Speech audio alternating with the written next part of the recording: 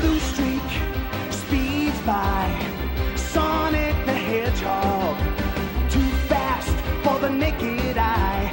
Sonic the Hedgehog, Sonic, he can really move. Sonic, he's got an attitude. Sonic, he's the fastest thing alive.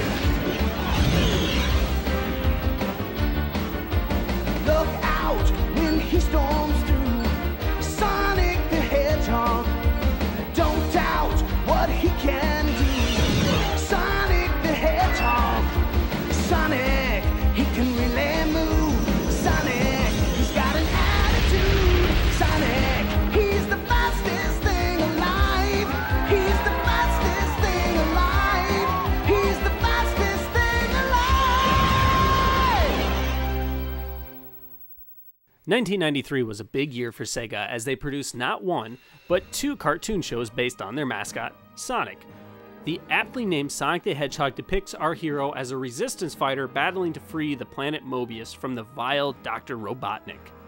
While Adventures of Sonic went with the slapstick, Roadrunner vs. Wile E. Coyote approach, Sonic the Hedgehog is proof that it is possible to take a video game and make a compelling, fun, action-packed show. From the show's opening, the tone is set with a darker, edgier version of Sonic and Robotnik. Instead of attempting to take over Mobius, Robotnik is already in control, and small groups of freedom fighters are scattered throughout the land. Sonic leads a group that is located in the Great Forest, living in a village which they call Knothole. Sonic is joined by Princess Sally, whose dad was the king of Mobius before Robotnik took over, as a leader of this group of freedom fighters. Come on, get the old lead ski out, guys. I'm waiting.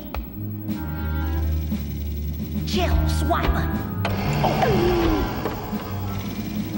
The fighters often run operations to stop Robotnik's latest inventions and to free other Mobians before they are roboticized. Any hint of that troublesome hedgehog? Not exactly, Dr. Robotnik. What do you mean, not exactly? Either there is or there isn't. But I could emergency light Dr. Robotnik monitor 10. Isn't that one of those fetid little freedom fighters? Affirmative, sir. His name is Tails, and he is usually accompanied by Sonic. Take him. Perhaps his cries will flush out the hedgehog. The give and take between Robotnik and Sonic is done really well throughout the series. While Sonic and company quite often defeat Robotnik, he rarely comes off as an incompetent dictator. And at times, Sonic appears weak with his own emotions and immaturity, especially when it comes to his uncle Chuck, who just so happens to be the creator of the roboticizer. Halt! And just who are you? What's up, Snidely? It's Snively. Do I know you? Not yet, but you will, pal. Big time! Nice hair, Snide. Enjoy while you can. Season 1 is the darker of the two seasons, as ABC asked for the show to be lighter in content for the second run. While noticeable, as a whole it does not bring the show down, except for a few episodes that simply don't belong. These episodes tend to bring the focus on Antoine, a clumsy, arrogant, and cowardly freedom fighter who despises Sonic despite being incapable of doing anything himself. These episodes have very little to do with the overarching storylines from the series, and clearly were shoehorned in to appease ABC. The other major change is the relationship between Robotnik and his second-in-command, Snively. Loyal to a fault in Season 1, Season 2 we see that Snively actually detests Robotnik and secretly wants to rule Mobius himself. Unfortunately, the show was canceled just as Snively got his chance to do that.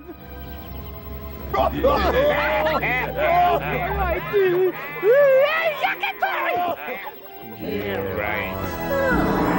All right! Way past cool! Robotnik's gone! I don't believe this! Sonic, we actually did it! Well, if a high five does that, what happens with a kiss? Whoa, whoa, whoa, whoa, whoa. I don't want to find out. Out of here!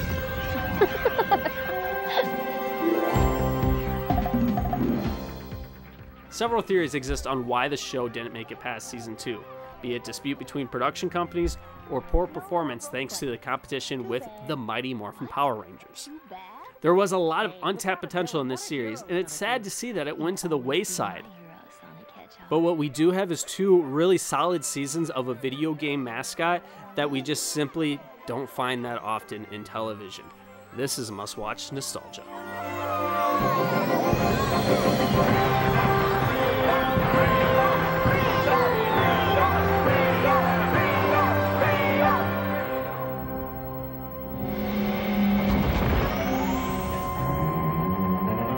Yes! The big round guy finally let Sonic defeat him. Well, don't celebrate too soon, Hedgehog. Now it's my turn. And I'm not alone!